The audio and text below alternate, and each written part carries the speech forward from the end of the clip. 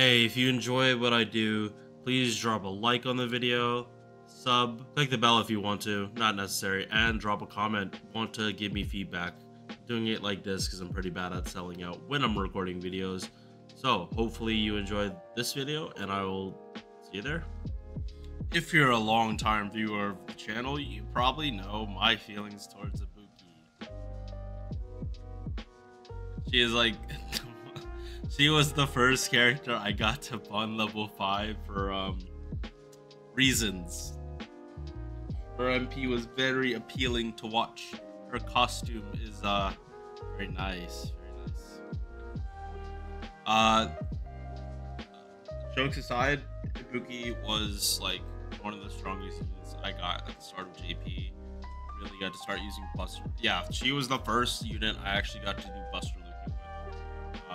When I first got Ditch, and I'm sad I don't get to use this character more. I only get to bring her up for challenge quests. She's so good. Ignoring this ascension, because I've literally never used this ascension in all the time I played with her.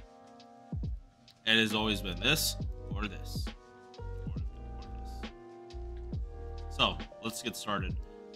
First, base attack, very, very high. This might be like the highest for Sabers in the entire game, and probably top 10 highest base attacks in the game. HP also, it's not the highest, but it's not low either. Considering her kit, it makes her a little more tanky than she otherwise would have been. But I know other servants have higher HPs, like I think She has defensive buffs though. Star weight, star gen, saber numbers a little bit lower. MP charge 0.78%, which is funny because her deck is literally the same as Musashi. The hit counts are very similar. They just flipped around the MP charge, so that's funny. Ibuki is known for having a whole bunch of traits.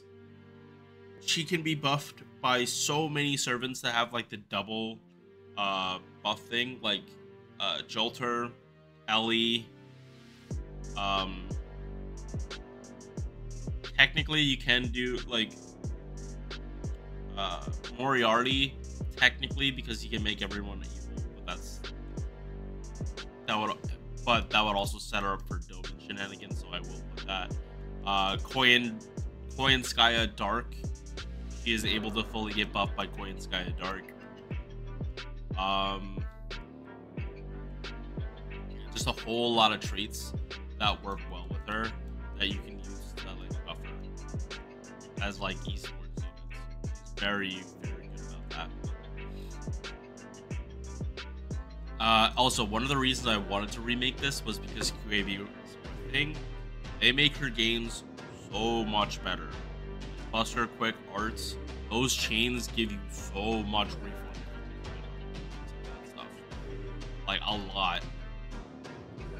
Before it was like refund was like messy, but now it's more consistent. I'm not saying it's the most consistent, it's more consistent. Actually being able to get back to your MP. First skill, one that is very, very easy. Not so much in farming, but in Brave Chains you lose this buff so easy. So 40% attack, 3 times, 3 turns. That 50% battery. Even if you get the MP append here, it will never receive the benefits of these of this 40%. Simply because it used up all the hits. Now, if they eventually make this 3 turns instead of 3 times, I don't think they're ever gonna do that. This is still like 40% attack with a 50% battery is extreme. They needed to put this restriction for this version. Because this can be like, this is so versatile. Like, I give Sigurd shit for his buff being what it is when it was really just a fix to make this kit work better. Like, I don't have that issue with her. Mainly because she's also able to do farming. That's probably the main reason she's farming because of what kind of servant they are. This skill is good for farming. Boss fights, sure, attack buff. High crit damage turns. If you go for a full buster crit turn, you can, and this is double stacked. Holy crap, your damage is gonna be explosive. That's the other thing. She is a crit servant that can also do farming. I'm reiterating that. She's a crit boss killing servant that can do farming. She is not primarily a farming servant like Artoria, like Mordred. She has other stuff she can do. Second skill, 30% attack, 30% buster, 30% defense, and 20% stars. Not 20%, 20 stars. Again, she can do farming. She's very good at it. Not as good as Artoria, but still very good. But she's meant to be used in a boss fight.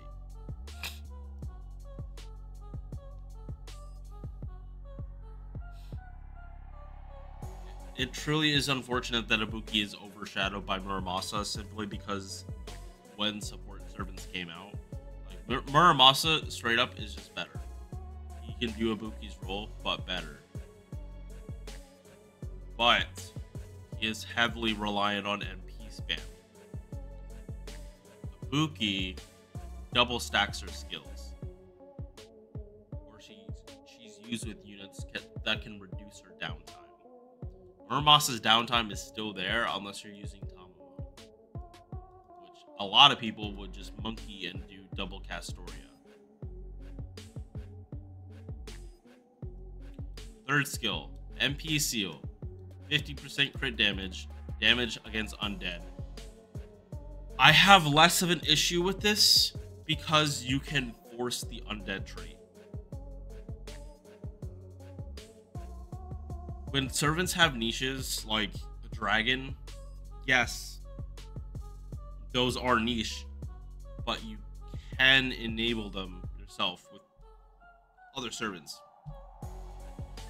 I often forget that St. George, the famous servant that allows people use for solos, his MP puts the dragon trait on people. So if you really are looking for like big, chunky, stupid damage, like with Romulus, Siegfried, and Monica, like you can use George, like you MP one turn and then he you give him the taunt and then he just dies. You can set that up on anyone. It just takes more extra steps and more card RNG. But you can do it. Summarization, she can set up the undead trait if you're really looking for it. Which 50% extra damage against a boss. Not necessarily for farming, but for a boss.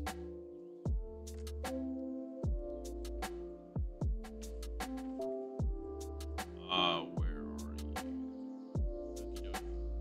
Yes.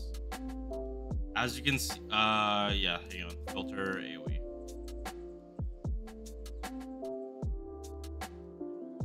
As you can see, with enabling undead, she exceeds Artoria.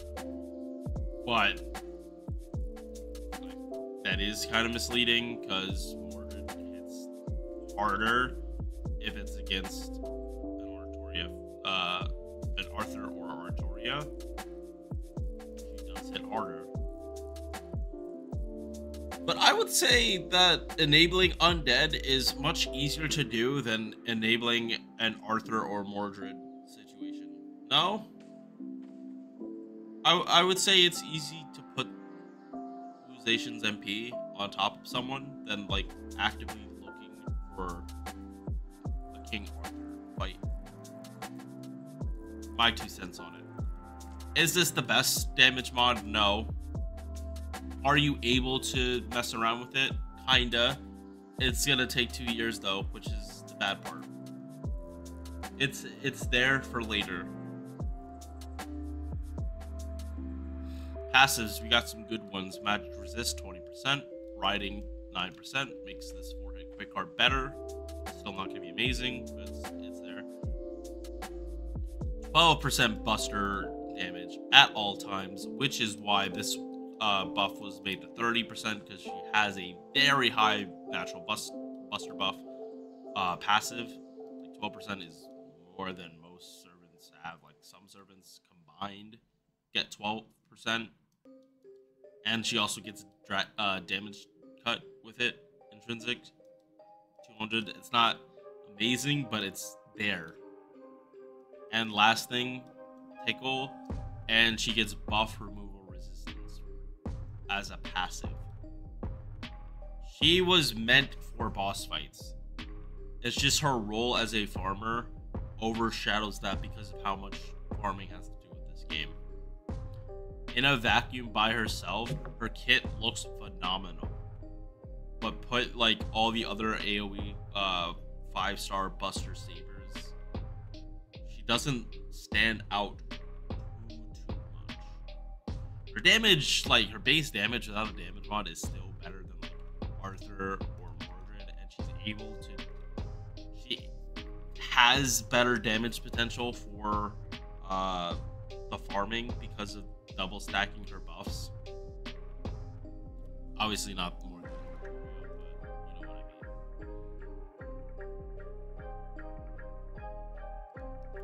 Yeah. She is rude.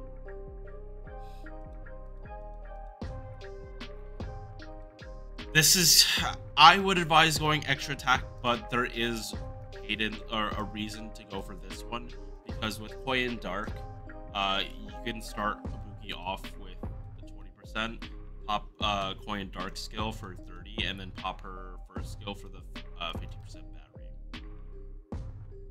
And then you plug suit in Vitch Light, reduce cooldown. No, this is hypothetical stuff. Sorry, wasn't thinking straight, because you need a 50% event CE to do that. That's a caveat with Koi and Dark. You need the 50% CE if you want to actually do like 3-turn farming. But there is a reason to get mana loading. There is a use case. It's just not super common. MP.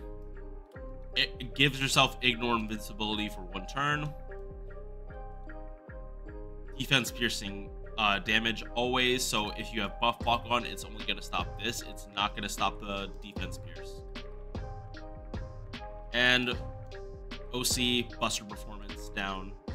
Starts at 20, goes up to 40 for 3 turns. Does not happen 4 damage, but that's fine because she's supposed to lead with the MP, and then you're doing a Buster Brave Chain for maximum damage.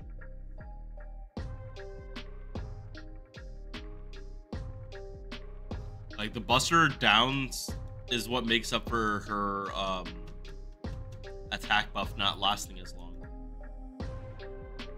Not exactly, but it does help out keeping her damage high.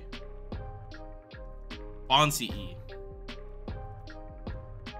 Super specific,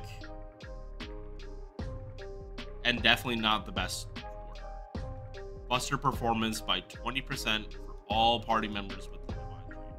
Divine is common, but this would require you running her as a sub DPS, not an actual DPS, unless you just focus on increasing her Buster performance, in which case there are much better CEs.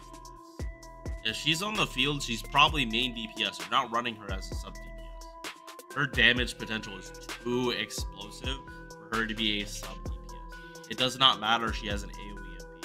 She is still going to hit stupid fucking hard.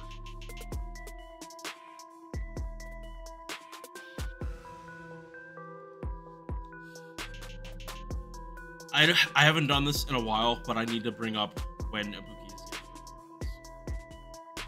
getting 24 million download campaign. Literally 1 year from now. This, I feel, is the safest time to summon for Ibuki. Aftershocks. Those scene will come in a month. If you prefer Melson, then crazy fucking straight up bitch, Morgan, Oberon, all those back to back. If you want Melson, get her in December. He coming right up to Muramasa. Muramasa is going to get much more uses right now. So bitch comes out. If you summon for Ibuki now, just know she will be better later. That is a fact. There's no denying that. But right now, she won't get much use. I might do one pack to summon for Ibuki. As much as I love her, I have her on JP. I don't need her right now. I eventually want to get her on my I eventually want to get her on my NA account. It's not the biggest priority right now. Muramasa is a safe option, and he's a really fucking good one too. Alright, I will see you guys in the next video.